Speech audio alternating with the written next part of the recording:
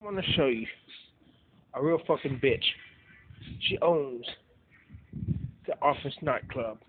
Her name is Sarah. Now, why do I call her that bitch a bitch? Because when they first opened up, I tried to get in. They would not let me in. They think I'm disabled because I'm disabled. They think I scare the customers. They think I'm a retard. They think I'm a freak. If I was a good-looking guy, this fucking cunt would let me in the nightclub. But I've done nothing to that nightclub. I've done nothing to it. Nothing. I've done no wrong. Here she comes out the door. You better put that damn phone away. I'm talking to somebody. There she is.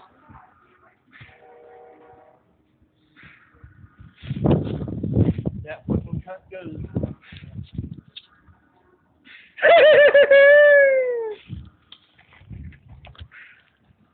Yep. They don't check IDs in that club. I got friends told me. They got brothers smoking marijuana out by the dumpster area of the office. My club sucks anyways. Hardly anybody goes there. The office sucks.